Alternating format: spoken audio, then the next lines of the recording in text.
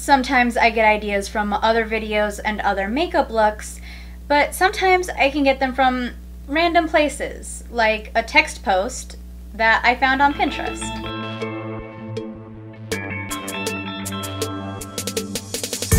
I first used moisturizer on my face, neck, and shoulders, then sketched a line for the scar as well as the vines or stems of the flowers, which I did with black and green cream makeup.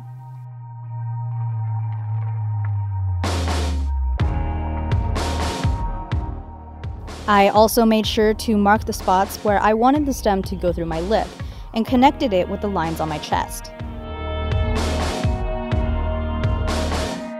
Once all the stems were drawn, I used white cream makeup to block out the flowers on my chest.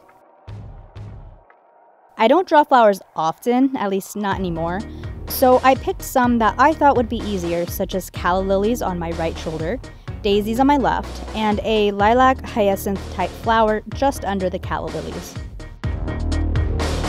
With red cream makeup, I blocked in where I wanted the rose on my face. There were a few spots that seemed empty, so I added a couple flowers, including tulips, near my neck. One of them I drew at the wrong angle, so I wiped off the top half and repainted it. Once all the flowers were blocked in, I took the brush with black makeup and added lines to the flowers to create shadows. While doing this, I used references, especially for the tulips, to make sure I was creating a shadow where one would realistically exist. I used the brush with white makeup to help blend the shadows out so they looked softer.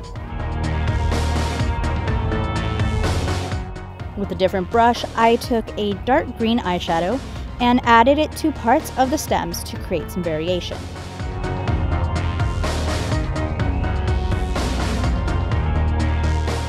For the daisies and calla lilies, I used a golden yellow eyeshadow for the center.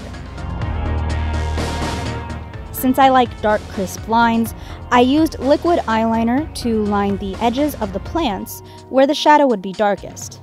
I'll admit, I may have drawn the line a little too thick on that first calla lily. I also added a few lines to the spots where the stems fork for the shadows. Using a reference picture, I outlined the petals of the rose with liquid eyeliner.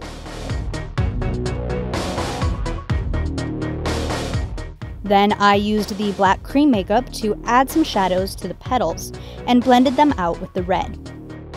I know this wouldn't match up with the light source for the flowers on my chest, but it works best to show where the petals are supposed to be, and it was the only way I knew I could make it look decent since I haven't painted roses in almost 10 years.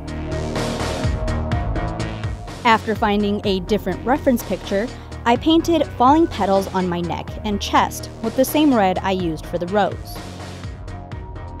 I thought they might help to fill in some of that empty space around my neck and shoulders. Once those were blocked in, I added shadows with the same black makeup I've been using and used the red to help blend out the edges.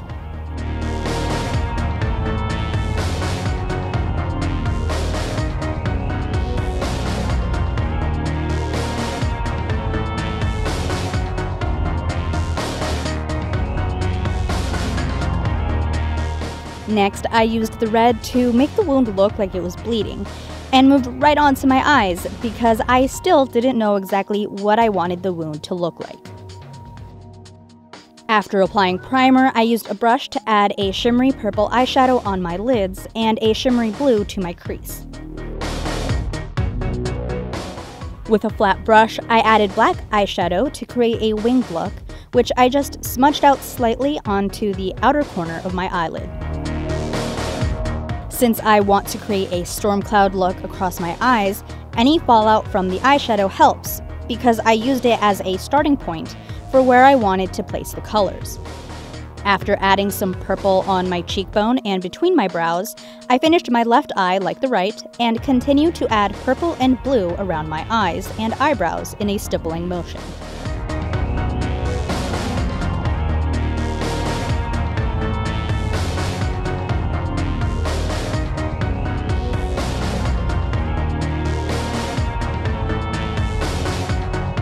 Once I was happy with the colors, I used black eyeshadow to make it look like darker clouds in the evening sky. I used the same brush for all of these colors to help them blend together slightly. With a different brush, I used a lighter color on my brow bone, then I added some red lipstick.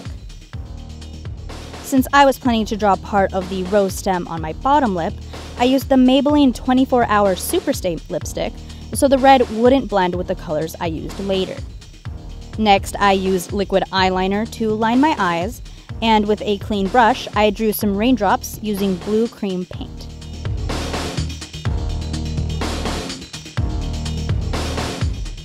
I added lines around my eyes to look like lightning with the white cream makeup, then used it to add highlights to the raindrops and to sketch out the spot for the stem on my lips.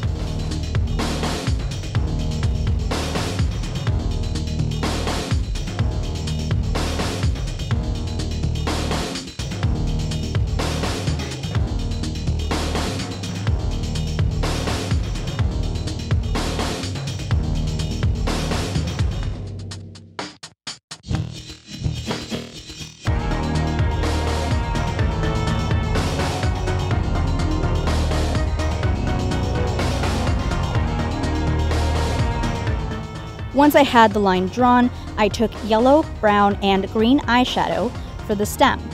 The yellow works as a slight highlight, and the brown for a shadow. It's not super noticeable, so you don't have to use them on the stem, but the brown and yellow work well for the thorns, which I first blocked out with the white paint again.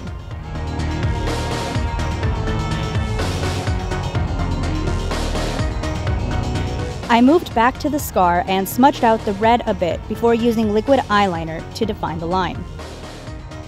With the same black and red makeup I've been using, I smudged the colors around the line to make it look more irritated and to keep the red from looking too bright.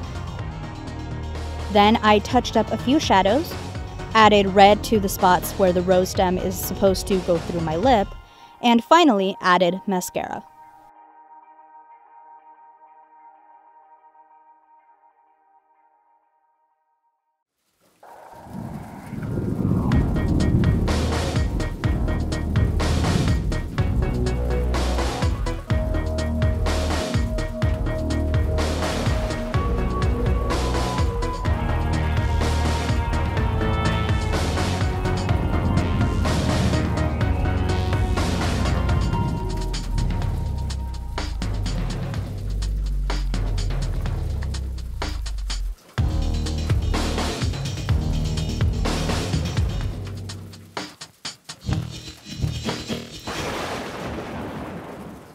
I hope that you enjoyed this video. I know that I had a lot of fun trying to put it together. It's neat to take a line and just build on an initial concept or initial idea like with this, and then adding things like the clouds and the storm that I put up here.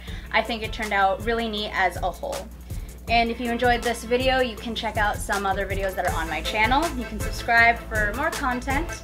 And as always, I'm Crystal Campos, and thank you for joining me off air.